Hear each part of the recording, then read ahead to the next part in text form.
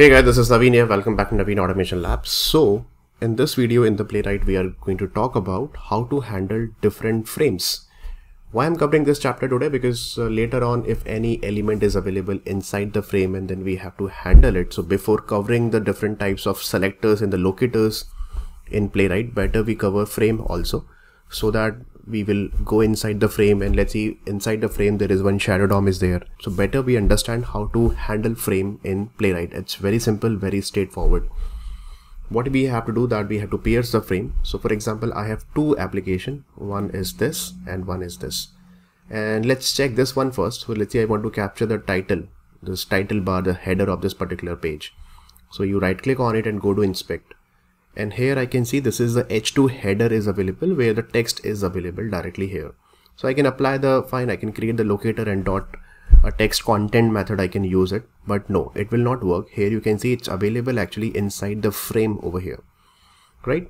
So what we have to do is we have to reach at this particular frame and then we have to reach over here at H2 because this H2 is available inside the frame.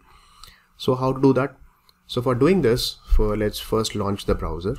Browser is already launched. Let's launch the page here. So let's do the new page and we will hold one page reference here. So let's see, page reference is equal to this. Import the page and then from the page dot one method, navigate method, and then the URL. So this is the URL that I'm going to use it and simple paste it. Perfect. Then from this page we have to reach at the frame side. Okay, so first we will go to the frame. So there is one method is available. See, the frame locator is available. Frame by URL, frame, other things also I'll tell you later. So you can just give the frame name also, whatever the frame name is available, that also you can pass that, and frame locator also you can pass that. So first let's see this frame locator, and you have to give the string selector that you have to pass. So here you can see this is a frame where name equal to main is available. So what you can do is that you can just quickly create a Css selector, or Xpath also you can create that. So I'm going to create, this is my frame. I'm assuming you are already aware of how to prepare the basic Css selector. This is a tag name, frame name is equal to this main, that's it. So with this will give you the frame locator, will give you the frame locator object. And then from here you can just go to this another method. Now we have to go to the specific locator, and what is that locator name? I'm looking for this H2 locator here. So under this frame you can go to the child locator H2 directly like this. So frame locator to locator, and what is the locator? The locator is H2. And what exactly you want? So I want the text content of this, whatever the text is available, just give me that. I'll store inside the header and then I'm just going to print it on the console. This is my header. Okay, so let's print it.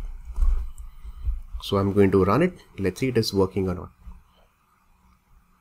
Okay, so if you directly go to locator h2.text content, it will not work. So you have to go through via frame locator. And here you can see title bar top HTML is getting printed on the console. Here you can see that, right? Perfect. This is absolutely working fine. If you don't want to use frame locator, what you can do, you can just write page dot a frame, the name of the frame also you can use that. What is the name of the frame? See, if the name is available, main. See, name is equal to main is there. Simple, try this main and then same dot locator dot text content we will try to capture. So I'll say this is a locator H2 text content, and then I'm going to store, let's see, this is my H2 header is equal to this, and then I'm going to print this H2 once again. Okay, so let's print this H2 once again. I'm going to comment it out, this one, and let's see this is also working or not. So run as Java application. See, this is also absolutely working fine, title bar top.html.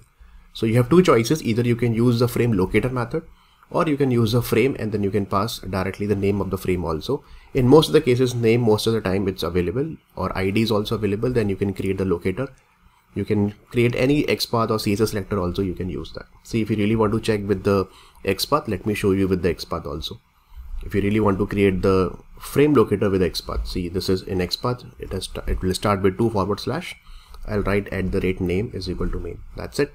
Let me just comment it out, this one, and let's see it is working or not. So run as Java application. Okay, I hope the Xpath is correct. Yes, see, you can see title bar top.html is absolutely working fine. Okay, so you can use either locator or direct name also. So this is about the frame. Then we have one more HTML tag that is called iFrame, right? Here you can see frame, and then we will see the iFrame also. We will go to this application, and in this application what you have to do, this is a kind of image first. You have to click on this image so that this registration form will be enabled. So see, I'm just clicking on it and the registration form is enabled. Now I can enter whatever the value that you want to enter over here.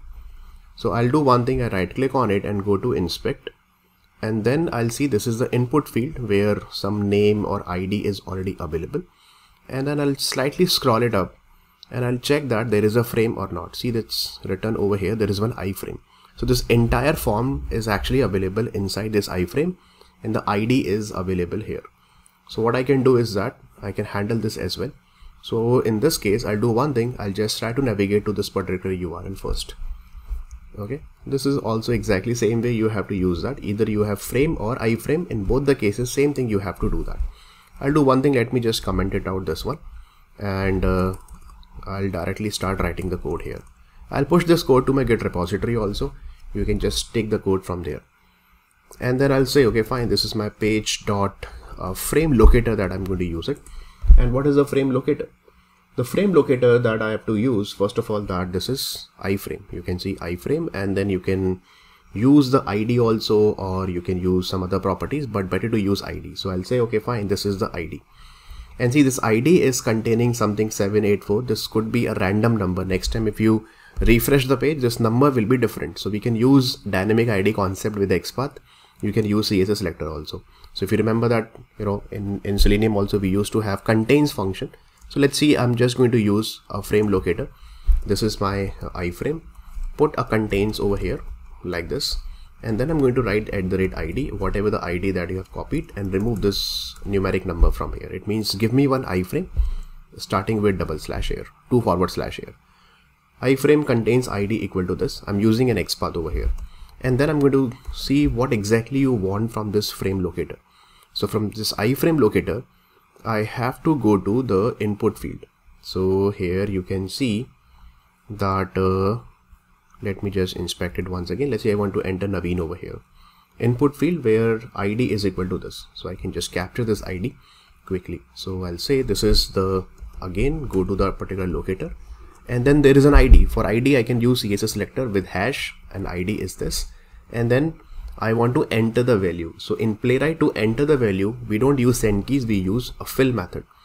And then what is the value that you want to enter? For example, let's say I want to enter Naveen automation, something like this that I want to enter. So it's very simple. You can see that first you go to the frame locator to the specific locator which is available inside the frame locator. With frame locator, I'm using Xpath. iframe contains ID equal to this, right? And but before that, see, I'm going to refresh this page once again. Before entering this is right now an image. See here, you can see this is kind of img tag. So first you have to click on this image, and then only the registration form will be enabled. Then only you can go inside the frame and then enter the value. So first we have to click on it. See, I'm going to click on it, and then this, see, then only I can enter the color value or mileage value here, right? So we have to click on this image first. So to click on this image first, you can see this is a title, and then I have to create another locator immediately after launching the URL. So I'll simply say page.locator, and this is not available inside any frame. So you simply say okay fine, this is the image locator, and then simple CSS selector that I'm going to use, title is equal to this, and then do a dot click so that this form will be enabled first, and then the iframe is available, and then you enter Naveen automation there. Okay, so let's see this is working or not. So run as Java application. Okay, so here you can see the page is still getting loaded. This is still image. Click on it, and then Naveen automation got entered over here. Can you see that? Got entered here. See this one, right? So this is the way you have to handle frame. Either it is iframe or it is frame. It really doesn't matter. In both the cases, you can use frame locator. If frame name is already available, you can use frame, and then you can directly use the name of the frame. See, in this case, the frame is iframe tag value, but there is no name is available directly. So in that case, you cannot use frame name directly. Okay, you can try with the frame directly. You can pass the ID. Sometimes it might work, but better to use the frame locator you create with the help of some selector. Either it is Css Selector or Xpath Selector, you can use that. And then go to the specific locator and then you fill the value or click on it or whatever you want to perform any action on the specific element. Perfect. So that's all for this particular video. I'll come with some more videos with respect to different types of locators that you can create. There are some amazing locators. We will see in the next video. Thank you so much, guys. Thanks for watching Naveen Automation Labs. I'll see you in the next video. Till then, take care and God bless you all.